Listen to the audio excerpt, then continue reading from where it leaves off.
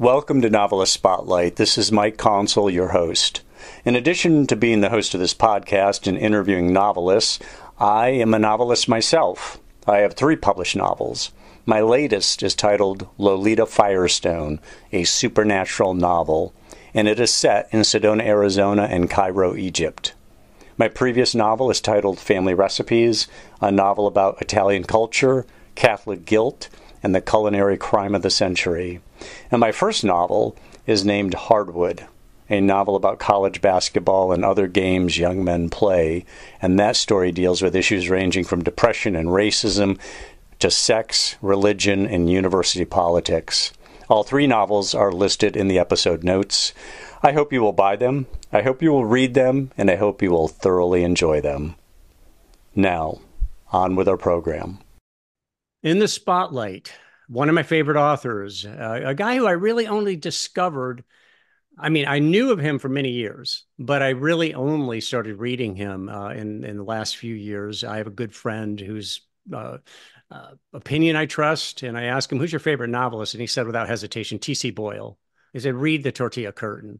That was my first exposure to T.C. Boyle, and I've been reading him ever since. I just finished Blue Skies, which is his latest. And T.C. Boyle is the man in the spotlight, obviously. He's the author of more than 30 books, 30 books of fiction, about 21 novels, 10 short story collections. And again, including his most recent is Blue Skies. I just finished reading that one. Other titles include The Harder They Come, the Terranauts, the Relive Box, which I'm reading right now. My first short story collection I'm reading by T.C. Boyle. Outstanding. If you do nothing else, do yourself a favor and read Are We Not Men? That short story alone, if nothing else. I'm only about halfway through that book right now. I'm going to be reading a lot more T.C. Boyle to come. Outside Looking In is another one. Talk to Me. I Walk Between the Raindrops. It's an extensive collection of work, and which is what's impressive about it is the volume of books produced and the quality of the books produced. This guy's a jazz player. He doesn't do outlines, these strict outlines. What he does is he creates things organically. He's not Kenny G. He's John Coltrane or Miles Davis. He extemporizes. He improvises. And I tried doing that once in my life, and I wrote myself into a corner. Well, twice in my life. I tried 2 different times, and I decided I need to work with an outline. For whatever reason, he's able to do it. He's got his PhD from University of Iowa. The degree is in 19th century British literature. Got his bachelor's before that in English and history from SUNY Potsdam, that's State University of New York at Potsdam. Why Potsdam? Well, one of the reasons may be that it was close by. Tom was raised in Peekskill, New York, not far from where I was raised in Endicott, New York. So we have that in common. Tom also played baseball as a kid. I did too, although basketball was more my sport than baseball. I struck out a lot. I was a pretty good fielder, though. And so, as I say, he hails from Peekskill, New York, and he had been for many years a member of the English department at University of Southern California, starting in 1978. He was a distinguished professor of English, and I just found out that he's hung up his cleats. He's no longer teaching at USC. Did it for a long time, and now he's sticking with his evening job, which is really his day job too. And that's as a novelist and short story writer. His work has been translated into more than 24 foreign languages, and his stories have appeared in most of the most notable major magazines, such as The New Yorker, Harper's, Esquire, The Atlantic Monthly, Playboy, the Paris Review, Gentleman's Quarterly, and so on. So, getting back kind of that theme I was hitting earlier, let's face it, most novels are very quotidian. They're all plot, no sizzle. That's not the T.C. Boyle way. As I say, his stuff is free form, it's unencumbered, it's electric, it's irreverent. Those of you who listen to the podcast know that I don't flatter my guests. This I guess is an exception because I am a big fan of Tom's. And I mentioned he's kind of the fiction writing equivalent of a jazz saxophonist, bobbing, weaving, and he hits some line drives. He hit some Texas League singles, getting back to the baseball theme there. And he listens to music while writing, something a lot of people do and a lot of people don't do. I think jazz and um, classical music are probably his two favorites, just in terms of laying down prose. But enough for me. Tom, T.C. Boyle, welcome to the program. Hello, Mike. Thank you. I loved your introduction. I could listen to you tell me how wonderful I am all day long. Is it jazz? Is it jazz and classic you listen to, and at what volume? How many decibels? Yes, I'm listening to jazz and classical when I'm writing. Otherwise, I'm a rock and roller. So when I'm relaxing, I'm listening to rock and roll, but I find it too distracting while writing. What I need is the rhythm and the beauty in the background. I don't want it to overwhelm me. And what is the volume? I don't know. Probably a tolerable volume. When I was a much younger guy, and my office was the bedroom, and the little children were little children, the volume was considerably higher. Now that you mentioned rhythm, and that's one of the things a lot of people I think don't understand about writing, that writing is so much about, I think everything in life is basically about rhythm. The universe is a rhythmic thing.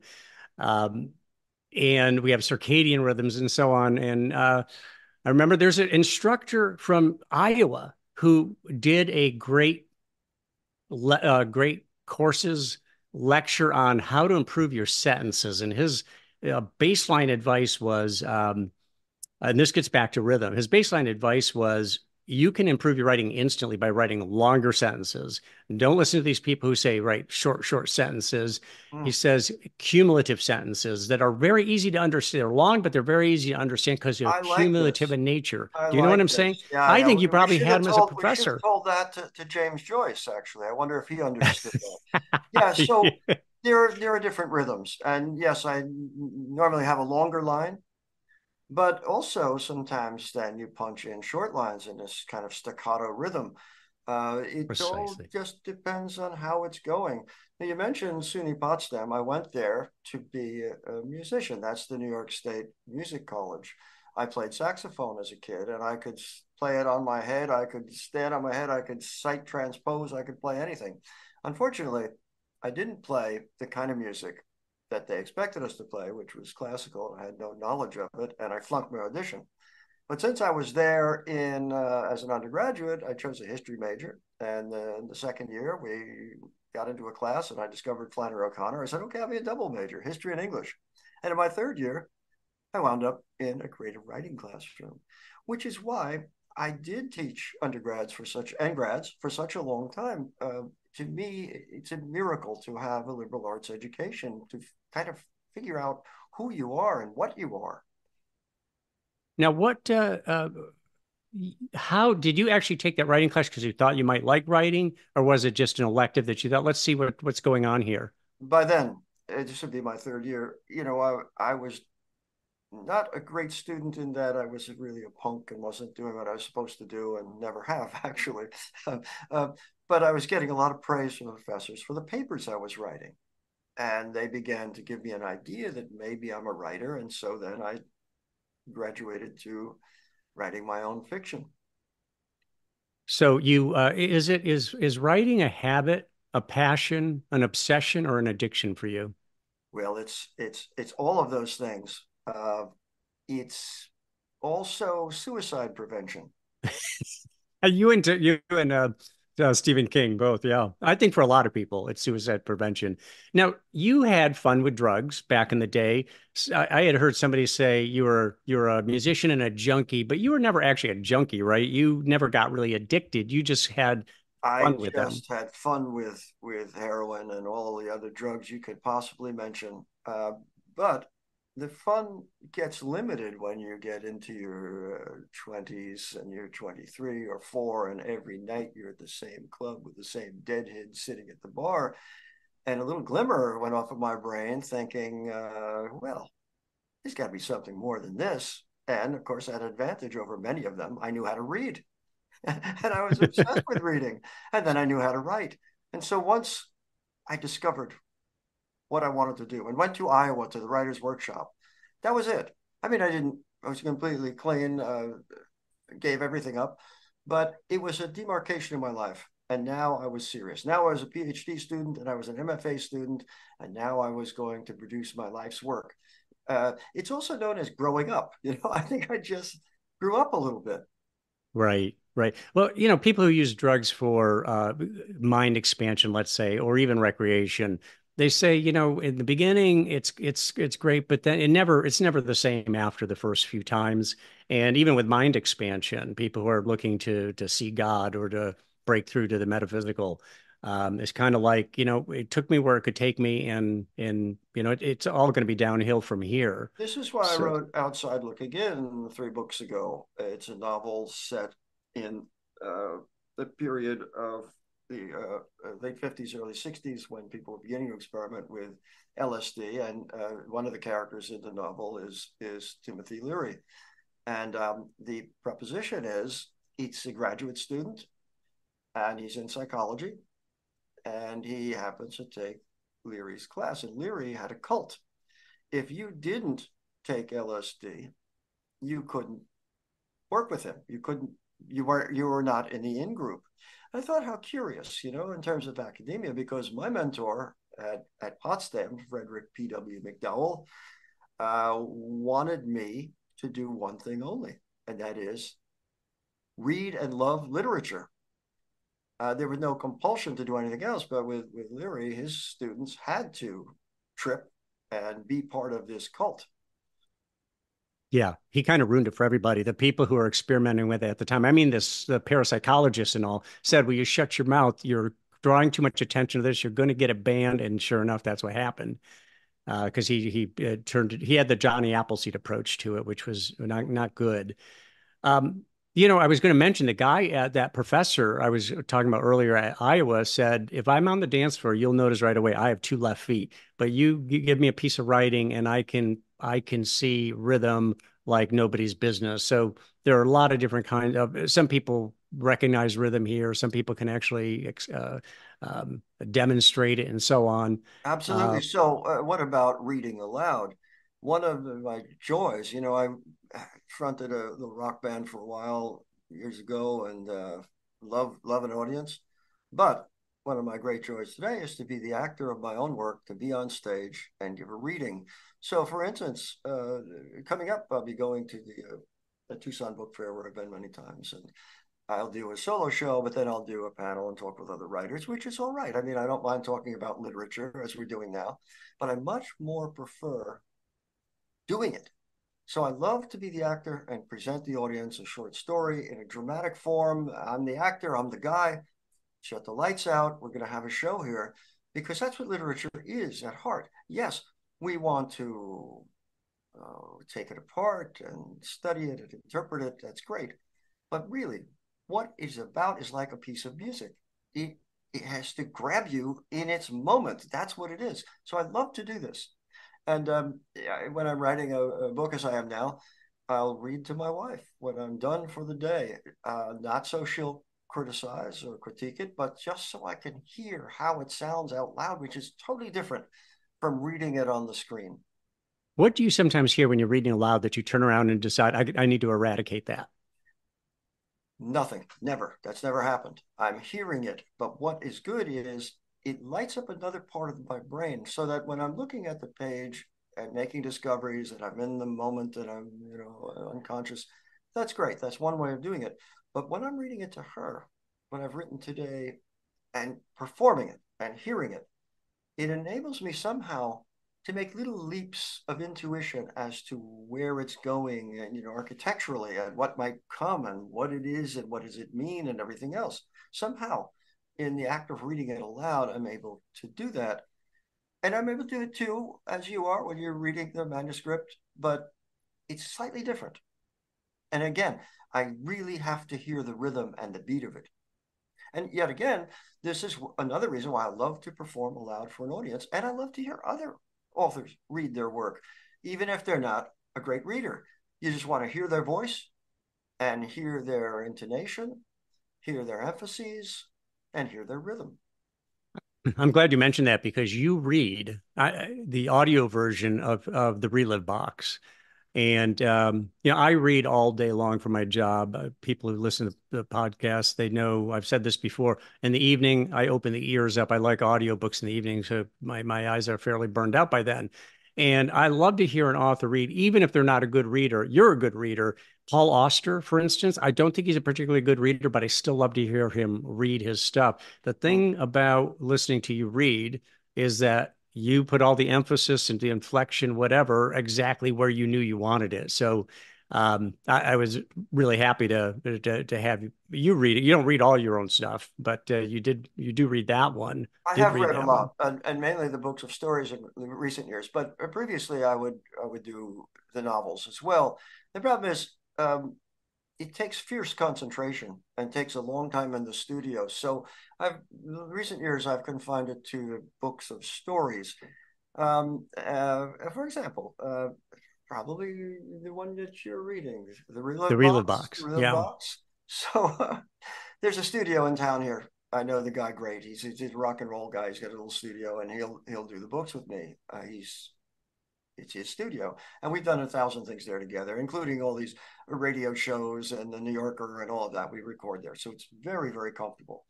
The last time I went in, we're gonna do this book in 3 days, 3 days period. That's what we're gonna do.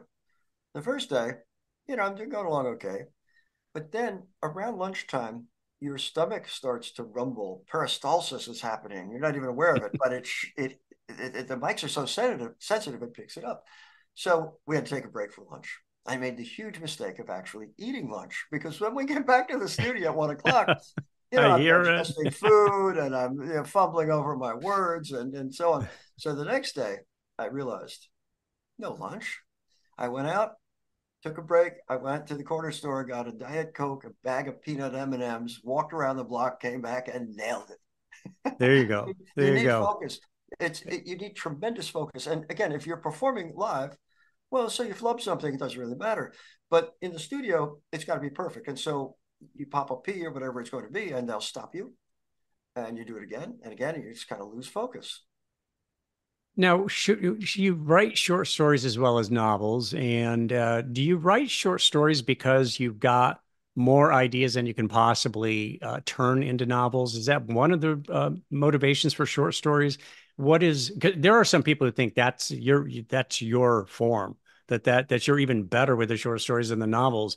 What do you say as to your motivation for writing short stories? To me, it's all a story, whether it's 5 pages long or 50 or 500. It's just a story. But some stories just seem to need a larger scope than others. And I like what you said at the outset there, Mike, because, yeah, there are too many things that I can't write a novel about everything. Like you talked about, Are We Not Men? Okay, so especially when I'm in a story writing period, all the things that have been bugging me or interesting me in the period when I'm locked into a novel, well, now it's time to address those. And for instance, with Are We Not Men, for those who don't know, this I wrote a few years ago about CRISPR technology, CRISPR-Cas9 technology, which allows us to much more easily and quickly combine genes in the lab. I just wondered, well, where does that go? What does that mean? Where does that leave us as human beings? And so the stories are meditations on that. As you said at the outset, I just have a kind of idea. I do my research, and now the story starts to talk to me, and I just want to see where it's going to go. That was really interesting. I was surprised that you had gone with the CRISPR technology and all that, but it was fantastic. That's something that I'm familiar with myself. Let me ask you, you mentioned, yeah, as a young person, you had fun with drugs, then you grow up, but we become children again when we get older. So, and now you're kind of semi-retired. You've retired from teaching. Yeah, wait, So wait, do wait, wait, you wait, wait. I don't like this term retired. I prefer pre-dead. pre-dead, Yeah, pre-dead? Let the pre-dead. countdown begin. Exactly. Play out the So string, man. No, no. I mean, I've been lucky with teaching in that they never wanted me. I started the writing program at USC. They never wanted me to teach in my specialty, which I probably couldn't do unless I went back to school again. So I only was teaching the creative writing, and the students stimulated the hell out of me, because what am I doing 2 days a week? I'm discussing with really smart people what I love best. So all that was really good for me. So it fired your writing. I've heard novelists who said I was, reading these dreadfully written papers all week and it dragged me down. That was not your experience at all. You had I smart students and corrected, they got you jazzed up. as a copy editor, I corrected every line of everything they wrote. I read thousands of pages. Some was not so good, some was good. Uh, it's not so much that, it's just seeing the love of the art form that I have so much and being able to discuss it in its minutiae with a given manuscript. True or false, you cannot teach writing. No, you can't teach someone to be a great writer who doesn't have an innate gift. The same with music, same with being a baseball player, which you mentioned earlier. However, what you can do is guide them to make insights about their own life and their own work. And some have an enormous gift. I mean, I was always surprised at how big that gift is in our society, and whether it's going to be pursued or not, I don't know. And some of the students do pursue it, and that's great. But as far as their education as liberal arts students is concerned, as I said earlier, it opens up the world to them. And as literature students too, yeah, okay, you read Thomas Hardy's novels and we discuss them.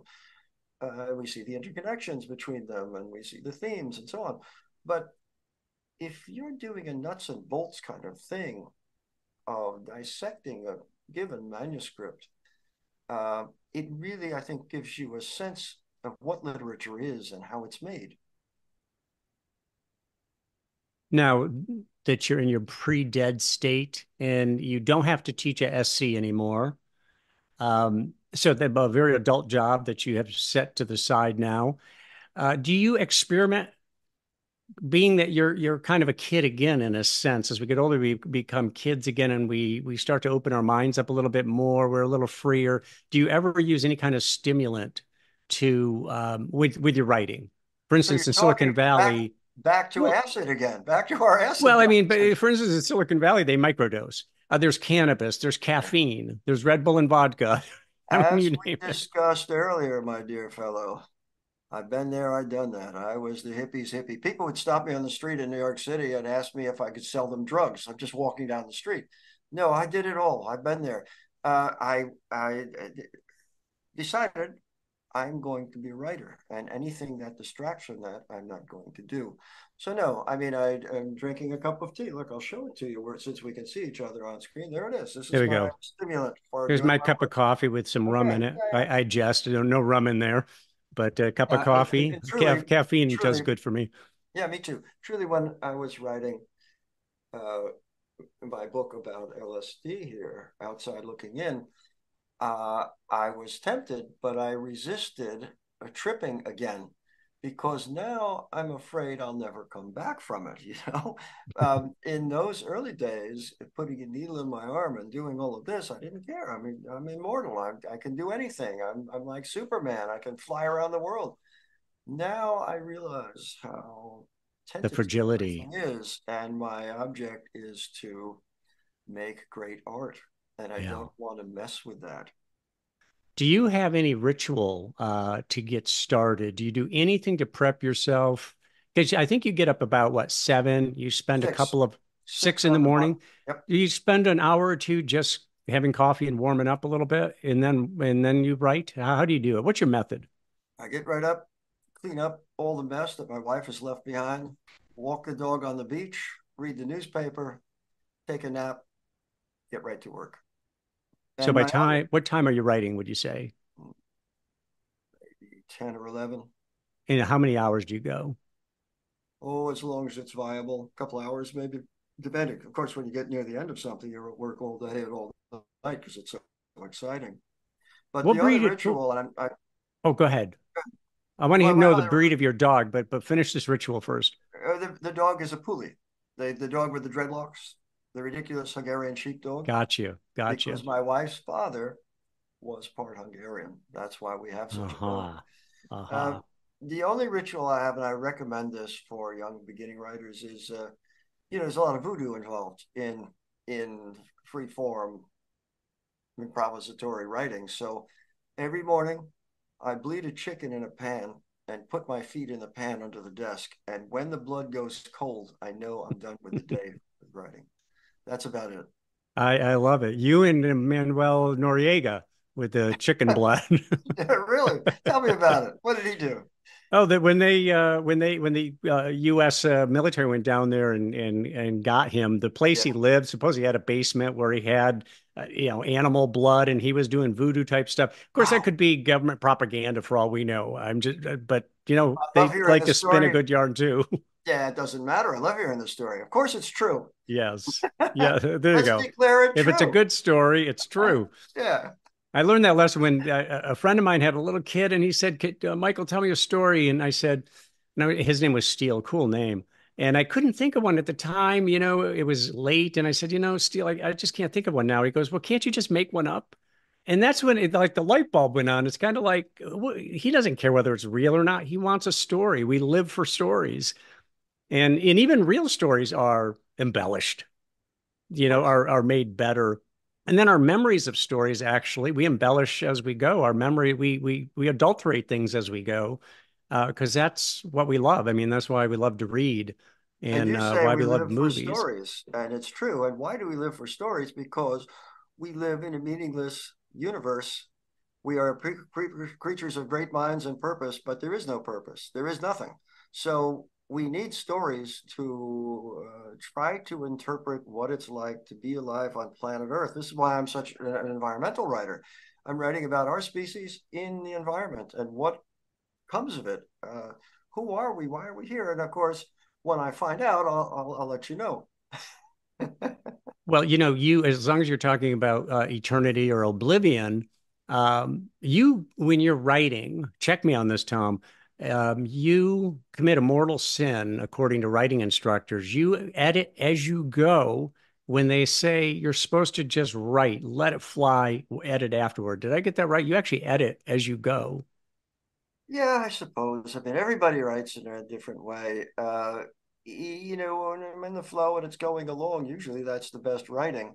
But sometimes I have to back up and correct things or rewrite a sentence. Sure. I mean, and also, by the way, all of my books, when I turn them in, they're pretty much what you're going to see on the page, because I have rewritten everything over and over as I move along. So each day, I'm sure everybody does this.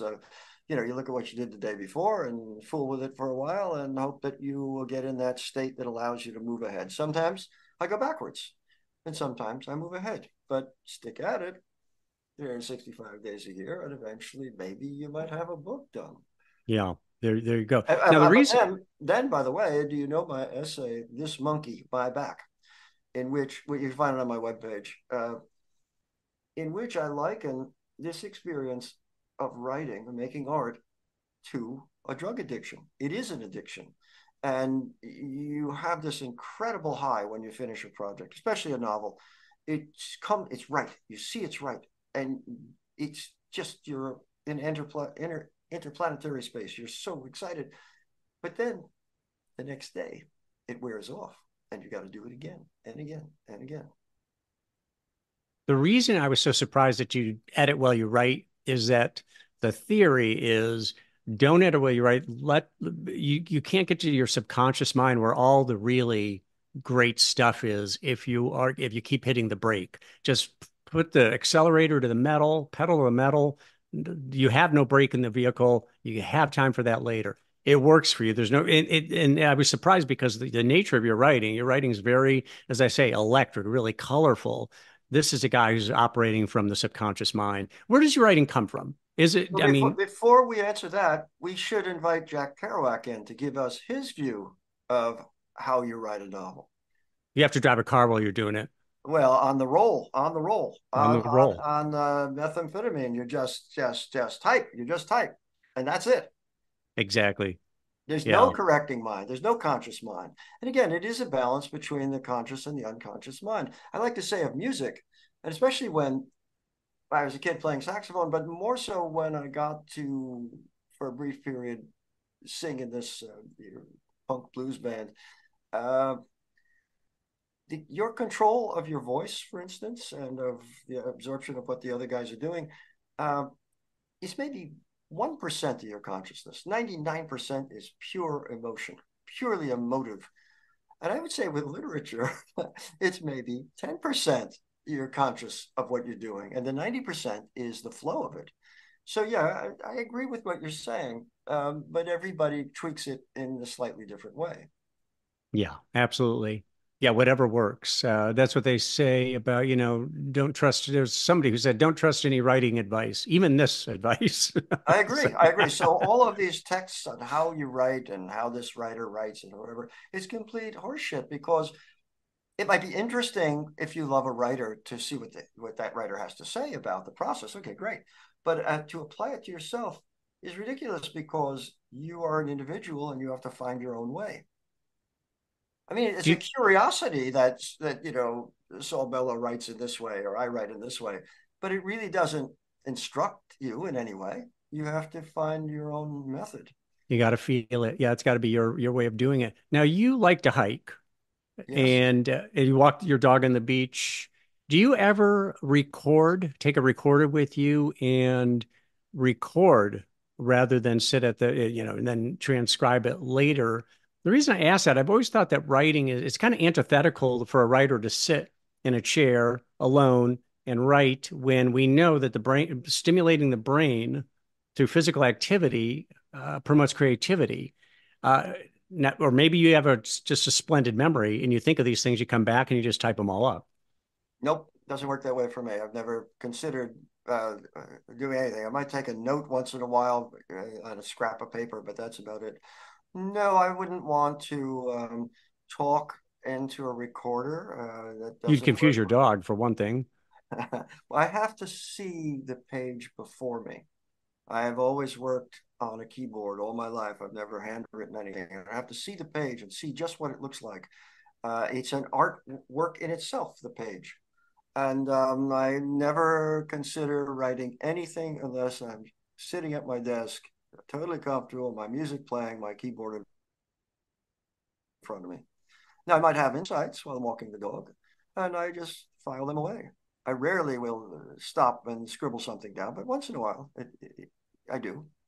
Is there any thing about when you get up from your day of writing, do you try to divorce yourself from the writing at that point and just live a different aspect of your life? Or is it always cogitating, even consciously for you? Because some people say you shouldn't even think about the writing where you're going, save it for the time that you're actually on task. Well, yeah, of course, writing a novel is like having a late term paper. You have it, you worry. It's constant worry. Can you get it done? Can you pull it together? Where is it going? And of course, you're thinking about it on many levels at all times. But I try not to consciously be thinking about it. I'm going to wait till tomorrow morning. I finished my work for the day before we started our talk, and I won't look at it again until tomorrow morning. And then I'll look at it and see what it is and putter around with it and hope to move ahead. Um, Which of your novels, I know this is a tough question. People tend not to like to answer this, but which of your novels really um, came most fully formed or came the fastest? Hmm. Was there one where you felt like I don't know if you have a muse. Would you say you have a muse or not? I don't know. I mean, it's all relative. Was there one novel in particular that just that was the most fun to write or that just came the most easily? Hmm. I will say that the characters who come most easily to me are the punks, like the schizophrenic of The Harder They Come, for instance, or the guy who narrates Greasy Lake. Those characters come most easily to me.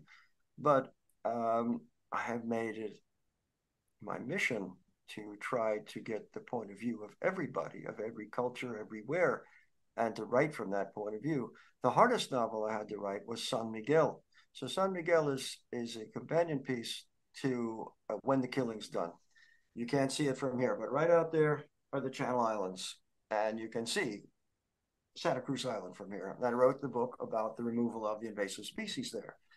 But while doing so, I found in my research, I found two manuscripts by women who had lived separately on the other island, San Miguel. They lived there with their families in separate periods as the sole occupants of this island.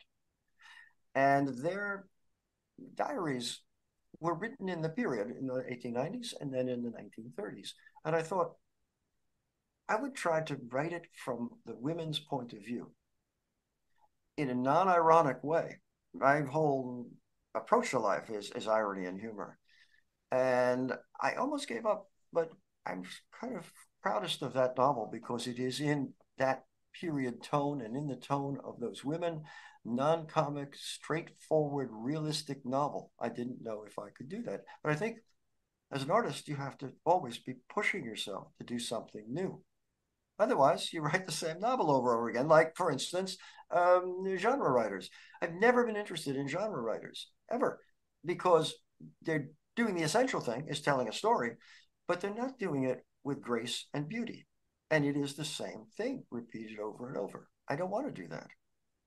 Yeah, I just don't understand how they don't get bored with that. But I'll bet it's a whatever. lot easier. Sometimes I'm jealous of them because I am starting with a new scenario with every story and every novel to have the same characters, and to manipulate them over and over must be very satisfying. That said, I've written a series of stories in the last couple of books. There are now 4 of them, which I'd like to make into a book of stories like Updike's Beck stories. And one of them was just in the New Yorker recently. And that is fun. I'd never done it before, so why not try? I don't know if I will ever write all of those stories, but they're in my mind. Here's a question that you probably don't want me to ask, but what is your greatest strength as a writer? Is it um, dialogue? Is it character development or characterization? Is it a sense of place? Is there one aspect of your writing in particular that you think is transcendent compared to the others? Obviously, you're good at all of it. I'm not, but Yeah, there might be I one would that's a say standout. the musicality and the line-to-line beauty of it is what most interests me. I would say narrative. The blocks of narrative, especially point of view narrative, where you're in somebody's third person point of view, as in, for instance, Blue Skies. We're going to talk about Blue Skies. We're in the point of view of somebody, and it's a very, very close third person point of view, almost like a first person point of view, but not quite. Um, that sort of narration is what I like best. Some writers write pages and pages of dialogue. I occasionally will write a page of dialogue back and forth, but the dialogue to me is secondary to the sweep of the narrative itself and who is narrating. Yeah, you know what? That's a pet peeve of mine myself. If I pick up a book just trying to for serendipity, pull it off the shelf, open it up, and I see just tracks and tracks of dialogue, I put it back on the shelf. I like an author who tells the story. Just tell me the story. Don't overquote people. You're going to you're going to say it to me better than your characters are going to, Exactly. and So and it forces them to develop the once character. upon a time, once upon a time. I mean, this is what we want. We want the story. We want an overarching narrator, a godlike narrator, a narrator who's controlling this and telling us a story.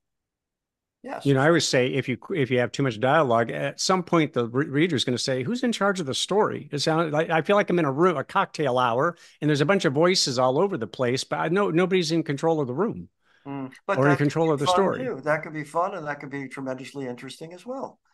Yeah, It's could be. more like a documentary, you know, the camera's running and Or maybe one frenetic chapter out of the book or some such thing. sure. Um, when are you most at peace with yourself? When I'm alone in nature. Since COVID, I haven't been up on my mountain, but I hope to go back soon. Um, for most of my life, I've been going to a little place in the Sierra Nevada up at 1,700 feet, rent a house, work there, spend years and years and years of contacts. But when I'm done with work there, instead of like here, I don't have to go and hassle with anything. I just walk into the woods, just walk out in the woods, and I don't think consciously about all of the problems that we are having in our society and in the world, by the way, which I worry about constantly, Yeah, always. I hear you. I'm just like an animal in nature or a child. I'm just seeing and enjoying. And I'll go deep in the woods. There are no trails. I'm just walking by myself with the dog, and I'll go to my favorite waterfall in July. Where there's nobody around, nobody even knows about it, and I'll bring a book. And I'll sit there and just listen to nature and smell it and see it. Maybe dip in the creek a little bit. Uh, Sometimes I'll take a nap in the sun with the dog and then walk back home. That's peace. That is peace, to be part of nature. I can never understand people who they're taking a hike or they're on the beach and they're listening to music at the same time. I would never want to do that. I want to have an experience of nature with its smells and its sights and its sounds, purely like when we were kids running through the woods. That is when I'm most at peace. Number two, of course, is the bar. Being at the bar, What? I'm at peace there too. So when I run into it on Stearns Pier at the bar, Mhm. and I tell the bartender, "Hey, that's TC Boyle down there. Send him, get him a drink on me. Send him what? What's your drink? I'm a rum drinker. Do you like rum and Coke, or do you drink it just Rum and neat? Diet Coke. Diet Coke. Rum and Now, Diet Coke. All Diet right. Coke has its problems. It's made from nuclear waste. You're aware of that, right?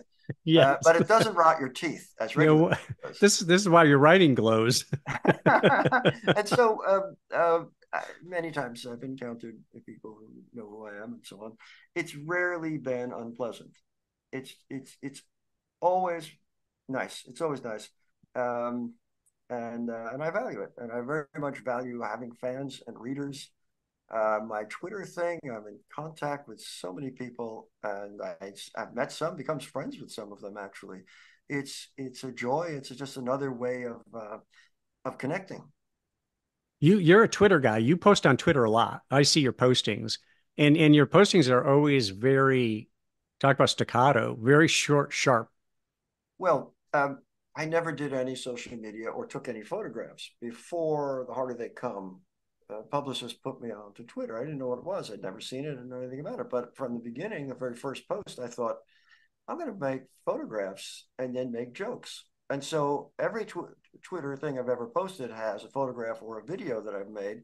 And the idea of it is, for them, is this is your entree into the intimate personal life of a world renowned novelist who is a schmuck just like you. And I show them everything. It's corny, it's kind, it's nice, they're nice. And it's like when you teach a class and there are certain parameters of comportment. I'm not censoring anything, but everybody seems to behave. And by the way, I'm not on the main Twitter where everybody calls each other an asshole and fuck you and all that. We don't have that. Right. Yeah. We are having Death threats. conversation about, yeah, we don't have any of that. I'm just in my own little marginal area of it, but that's all I want. And it's all I can handle. I mean, if it were bigger, there's no way I could respond to them, but I want to respond to them. Now, if you were going to associate your writing with a musical genre, which genre would it be? Well, you said it at the outset with jazz improvisation.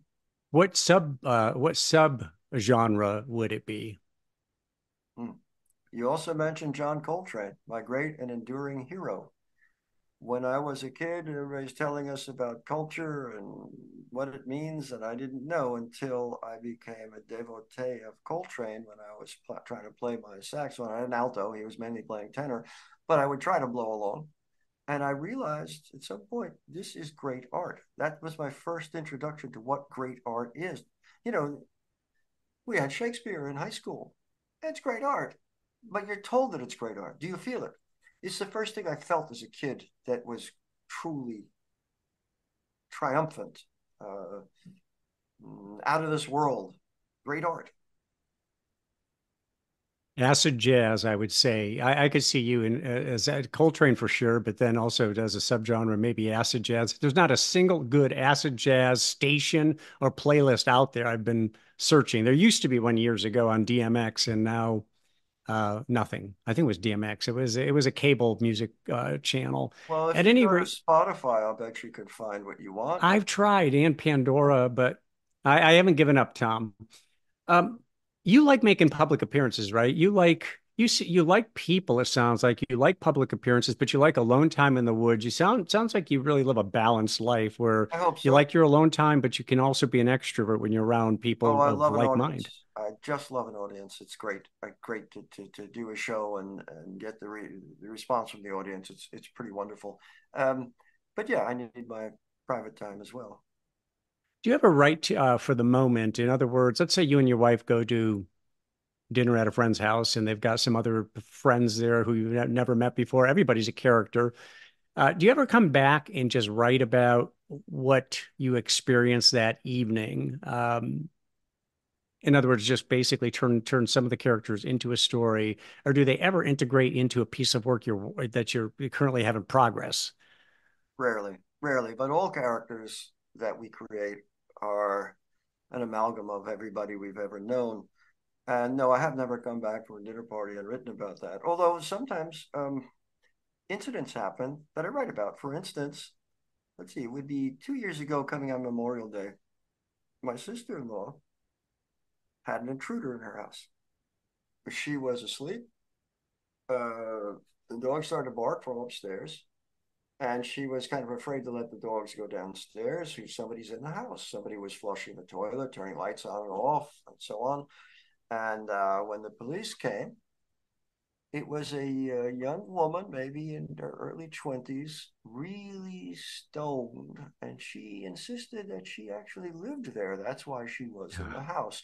She had two things with her: a bag of cosmetics and a bag of barbecued ribs.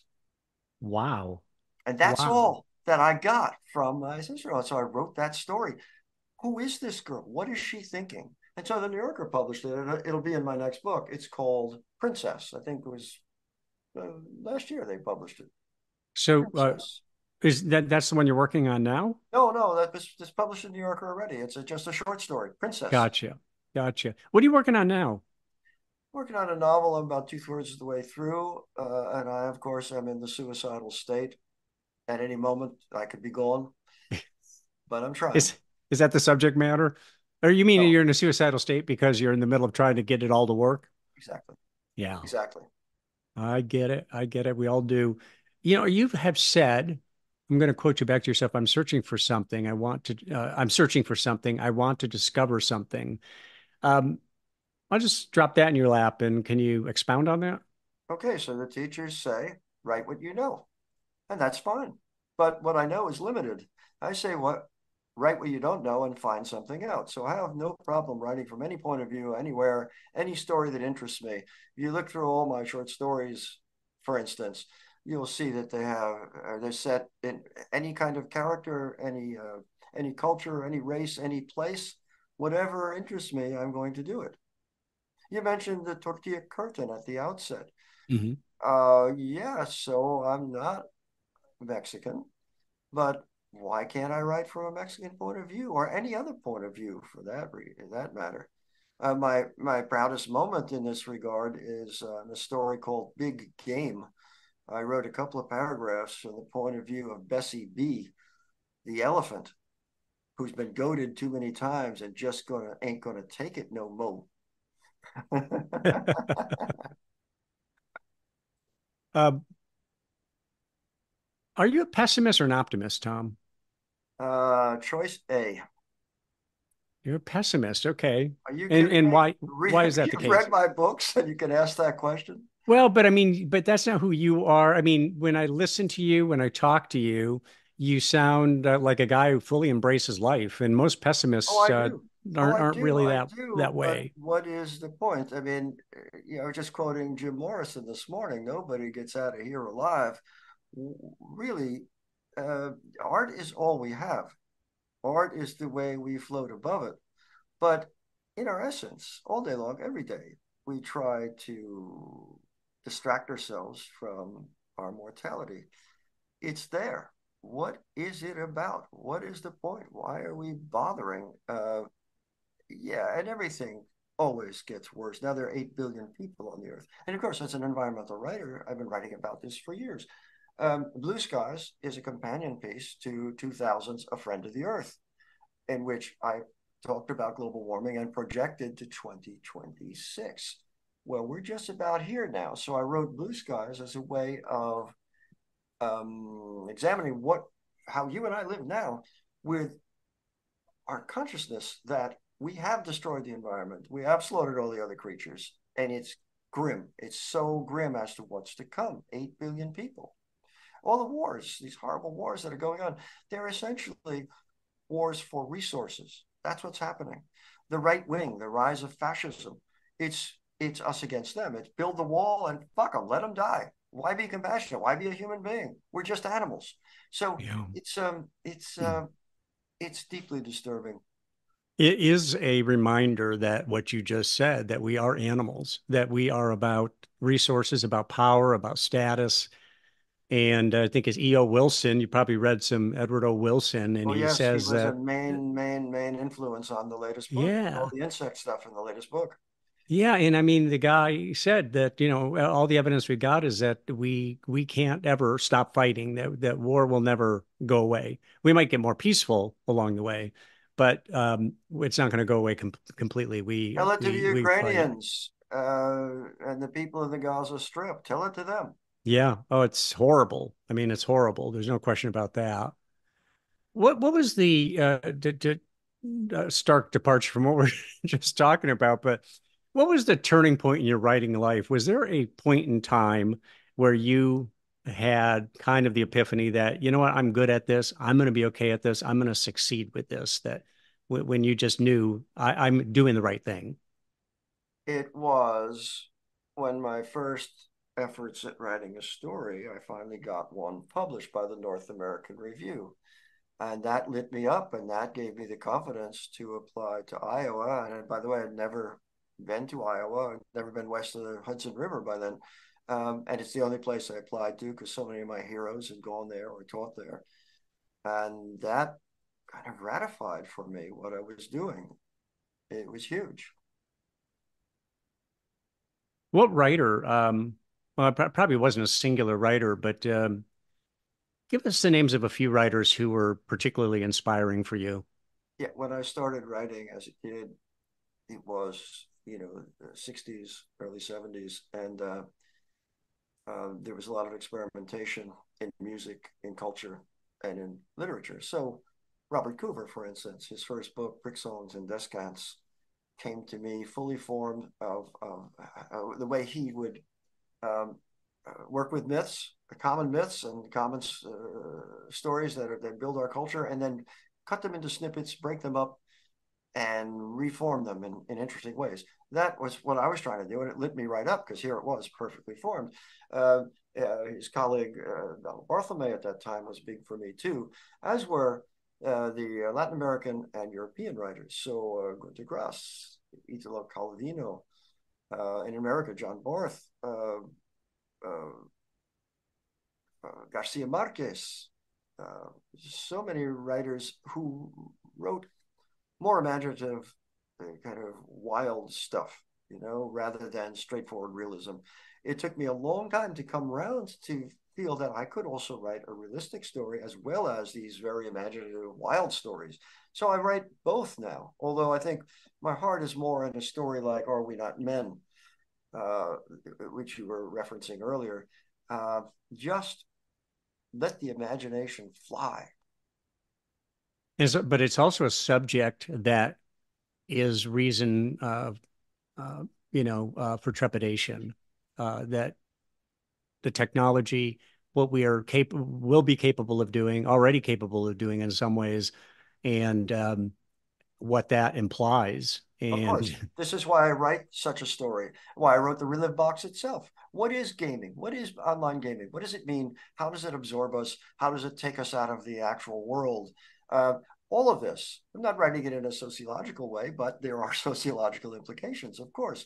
In the Relive Box, if you haven't got to it yet, read the last story, The Fugitive. The Fugitive, which also the New Yorker had published. It's It's a meditation on what happened to us with COVID, but I wrote it before COVID existed. It's about a story I read in the paper. We were searching here for a young man of Mexican descent who was a fugitive. He had to be brought in and locked up. What was his crime? He had tuberculosis, multiple drug resistant tuberculosis. And he stopped taking his drugs, and now he was out there, his body, a factory to create super strains of this disease. It could kill us all on the planet. What is the legality of that? And the legality, by the way, is you catch him and you lock him up till he's either cured or dead. That's where one goes. So I wrote that story, and it's a straightforward, realistic story. And I think it will break your heart. So I have all sorts of methods, all sorts of modes of storytelling. I don't reject any of them. If a story seems to want to work in that way, and we talked about San Miguel, my novel earlier, I'm going to ride with it and see what happens. We've talked about music quite a bit here, Tom. But you're a rock and roller too. Who's your favorite? Name some of the favorite rock bands or performers you've listened to over the years, or maybe even emulated. Well, the usual suspects, of course. My vocal heroes when I was singing, Bobby Bland, Van Morrison, folks like Robert that. Plant. Plant, I love their early music. He's out of my range, though. Yeah. Eric Burden is a great singer. People forget what a great singer he was. I'm really connected to what's happening now, too. And what's inspiriting to me is that a lot of young bands around the world are making blues and soul music. They're tired of rap, and their new way of approaching the world is blues and soul. And there's so much great stuff out there. I got to, when I was visiting Potsdam to give a reading last fall maybe, or spring, I forget, last fall. A local radio DJ on NPR who does a new music show up there had me on the air for a couple of hours. We talked as you and I are talking now, but we also played music. And he has become a good friend who has turned me on to just tons of amazing stuff, including a Chinese band. And I'd love to tell you their name and the name of the tune, except it's only in Chinese characters. I have no idea what their name is, but they are playing powerful, great rock and roll, but with a slightly different from what we normally hear in their own cultural way. So there's all sorts of great stuff out there. The Rock Teskey fusion Brothers, music with Chinese characteristics, as they might say. exactly, or the Teskey Brothers, for instance, the white soul singers from Australia are just stunning. There's just so much great rock, blues, and soul out there. New rock, blues, and soul. Right, right. There's a great rock jazz fusion band out of Germany called the Jazz Pistols. And it's just a three-man band. It's like ZZ Top with rock jazz fusion. And German band, no lyrics, they just jam. Really good stuff. The Jazz Pistols. I'll look them Let up. me go I'll ahead. look them up. And what's good about the Spotify is you're reading about the hottest new band in the New Yorker, and you're listening to it at the same time because you can just Exactly. go to Spotify. It's so rich an environment now. It's all right there. I mean, it's killed the musician's ability to sell albums, but And I'm so part of that. I'm guilty. I'm guilty because I I'm am not too. listening to the whole album as I used to. I do. I go through it once or twice, and I pick out the tunes that really kill me, and I put them on my music file. Yeah, I do the same. I do the same. So, switching gears again here, have you abandoned a novel partway through? Have you started something that you thought I've got a beat on this thing, and then only to realize, I just don't feel any forward momentum anymore. I'm dropping it. This is very frightening that you should mention it because I'm 200 pages into the new one. And you're Um, on suicide watch. of course, of course. I've never gone that far. No. Usually within a couple of pages of a short story or a novel, I know that that's not working. Um, so I haven't had that experience. I have written a section of a novel and thought, I didn't need it and abandoned it. But that's also rare. Pretty much it's going to work through day by day, moment by moment, in this improvisatory way we were talking about. And it's all a keeper for the most part. One of the things that is really impressive about your career is that you're writing literature, you're writing really creative stuff, but you're also producing so much. I mean, you come out with a novel every or short story collection every how often would you say Oh, if every you 18 average it months out? or so. Every Every 18 what? months or so. 18 months or so. Yeah, I mean that's a fast considering it'd be different if you're writing like you were saying detective novels or romances or some genre, same characters, basically just a little twist on the last story. Yeah, it's my obsession. It's my obsession. I don't feel right unless I'm actually trying to interpret the world through writing a story. So there's no end to that as far as I can see. Of course, we all grow older and lose our powers, and I dread when it should happen. But so far, I am just proceeding. I've taken a lot of your time, Tom, but I've just got a few more questions I want to hit you with. Um, what is your state of mind while you're writing? And I asked this question. The reason I even developed this question is I remember reading On Writing by Stephen King, and he said you got to sit down with an attitude. You got to approach that screen with an attitude. That's his take on it. What's your state of mind while you're writing? It's like when somebody is doing a Sudoku or a crossword puzzle, as my wife does. I'm working on a puzzle, basically. That's my state of mind. And when I forget that I'm working, that's when I'm in the flow. And that is what I live for. If you were to go back in time to a 25-year-old T.C. Boyle, what would you say to him? I'd say lay off the hard drugs. So even though you enjoyed them, you would have, if you were doing it all over again, you would not have touched them at all.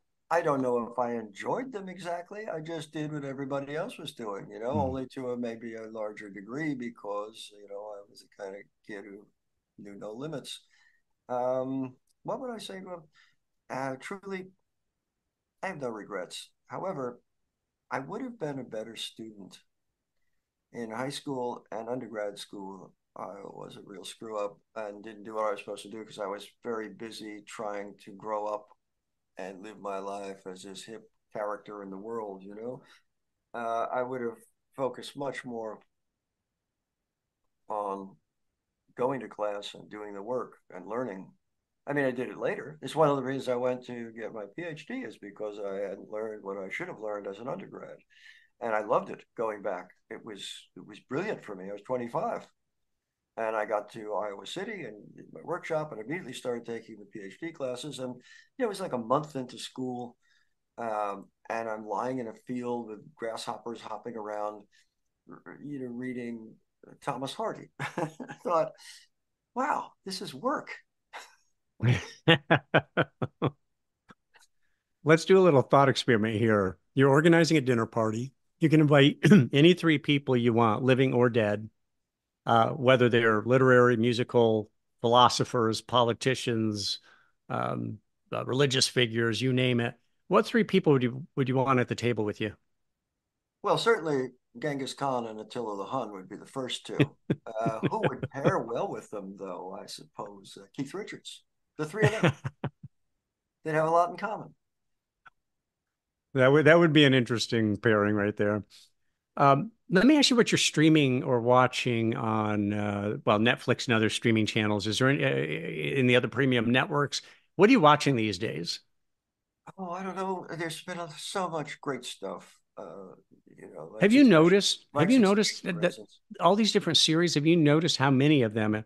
It's an incredible number that they say based on the novel by or based on the short story by. And I don't think that it used to be that way. I mean, yeah, they always made movies after novels at times, but Well, now this you is have good this news. This is good news, my dear exactly. fella, because my daughter is developing Blue Skies for a TV series. Oh So wow. yeah, yeah. I had some guests here the other day, and the woman was just starting to get into dance a little bit. And so I found on the internet a movie that I truly love. and it's by Carlos Saura, called Blood Wedding, from the Garcia Lorca. It's only about an hour, and it is so magical. You see these people coming into a studio in their street clothes, and they take them off, and then they're suddenly they're putting on some eye makeup and so on and so on, and some costumes, and it's all relaxed and it's just going on, and then they begin.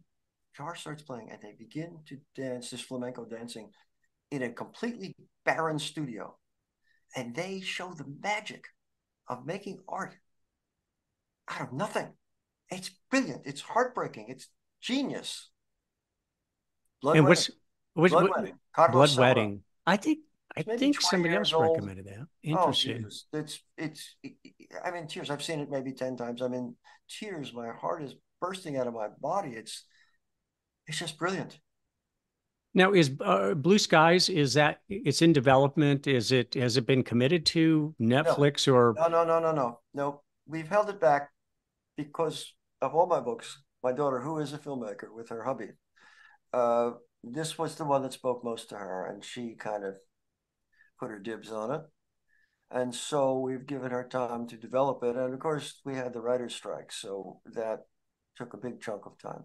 She's awaiting the moment, but I think very soon she will see what kind of deal, and working through my agent, of course, and see what kind of deal she can get. She's written the script, and I don't know if she's going to try to have her husband direct or what, but she'll be the showrunner, and we'll see what comes of it.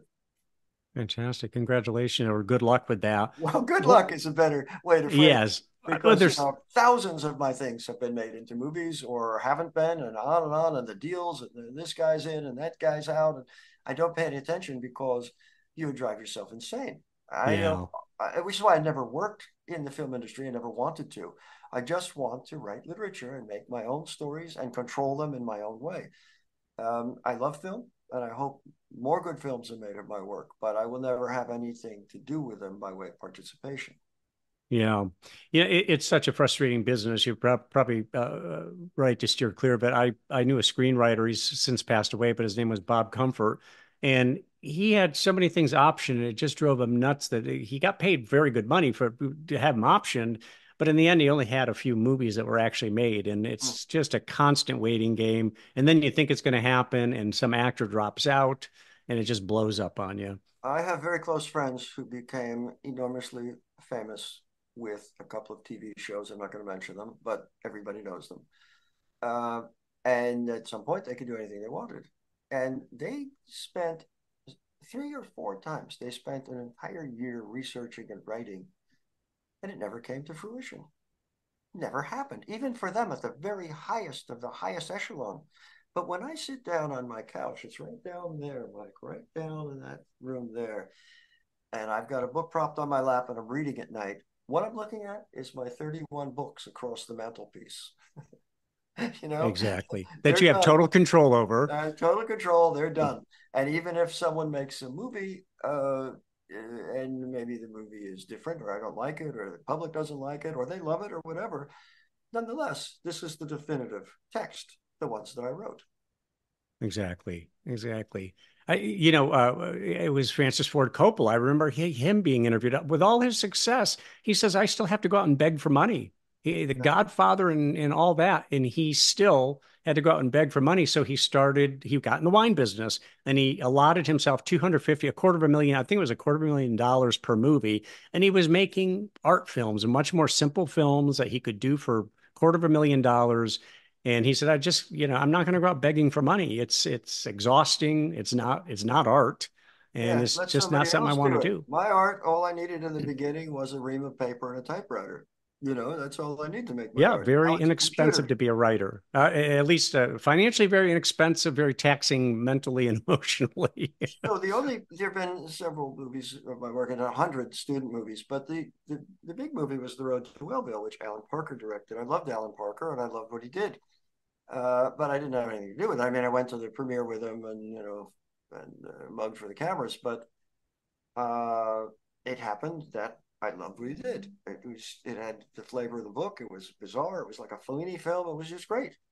Yeah. Uh, but I didn't have anything to do with it except to meet him when he bought it and have a congratulatory dinner and then to go to the premiere with him. That was it. Perfect. Yes. Perfect. The beginning And I and the loved the movie splash. he made also. So I Yeah, hope which that is there be pretty more rare. experiences. Yeah, I hope there be more experiences like that. I don't know. One last question, Tom, and that is how has your writing changed as you have aged, and how will it change as you age? Or is it forever young? Do you feel like your writing has always been in that same vein? I'll take choice B. Uh, I don't read reviews because they frustrate me, even if they're good. But one blurb that they used on the book from somebody was that the writing of Blue Skies is very young. Well, the characters are young. One of them is old, but the other characters are young. Well, of course. So that's what I want to do. I want to be the character. So how has it changed? I think it's the same. Well, I must say, as we talked in this conversation, in the beginning, I was interested in uh, design mainly, design, action, narrative, and not so much character. But I think I've learned to develop character over the years too, and to use all modes at my disposal. So I think I'm still doing the same thing. Fantastic. TC Boyle has been my guest. And Tom, I've only just begun. I'm only 4 books deep into your 31 book collection, and I'm going to have to read them faster than you're writing them. Really enjoyed spending the time with you. Appreciate it very much, and best of luck with your new project. Thank you, my dear fellow. We'll see. We'll talk again when it comes out.